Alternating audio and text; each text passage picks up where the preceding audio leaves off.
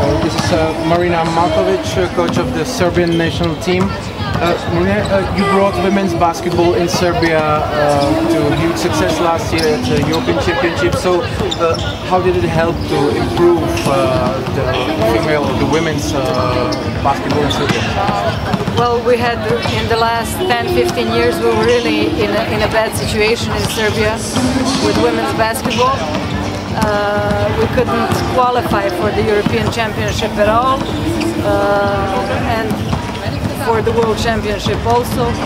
We made first big result qualifying for the Euro 2013 in France, where we got the 4th place, and this was really kind of a revolution in Serbia for women's basketball. We changed, we have a young team, we need to introduce new young players to the team in preparation for next Euro. What's your goal now in Turkey?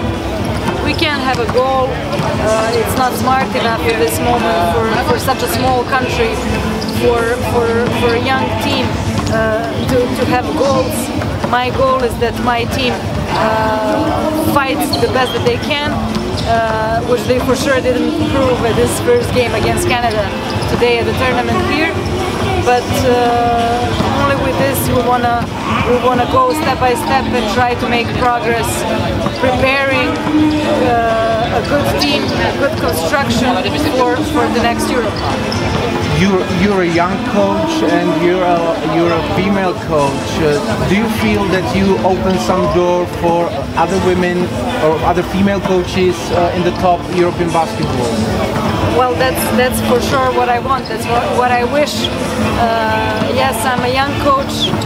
I'm 32, but I've been coaching for a lot now since I'm 18. So yes, I'm young by age, but I have quite a lot of coaching experience with the clubs and with the national team. So yes, that's what I really wish, to give hope and courage to all girls, to ex-basketball players, to all female around Europe that like sports, to start coaching for sure. Now when Becky Hammon was named even assistant coach in San Antonio Spurs, the champion of NBA, when will time come for a female coach in European top men's basketball?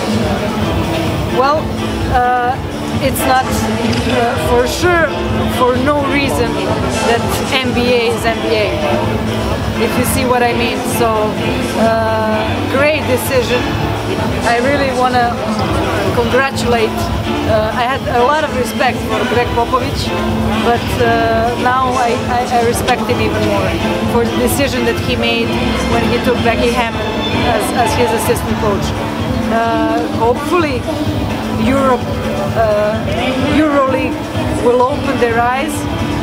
NBA has set them a great example that there is a lot of gold and a lot of basketball knowledge in women's basketball, and they should just copy-paste. Is your legendary father Božidar proud of you, especially after your last year's success? Well, not only after the last success, everyone knows the story that he wasn't really very happy when I started working as a coach, just because of my health, and he very well knows what a coach has to go through. But yes, of course he's proud, and not only last year but years before, because there were a lot of successes and a total change of women's sports, of women's basketball in our country with Partizan Belgrade, and with the 4 great seasons we had in a row being champions, and then after that went all the successes and the formation of a new women's basketball story in Serbia.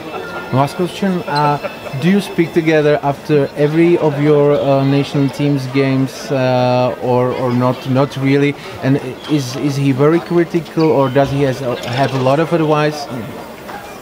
With my father? Yeah. Of course we talk about basketball, but advice, no.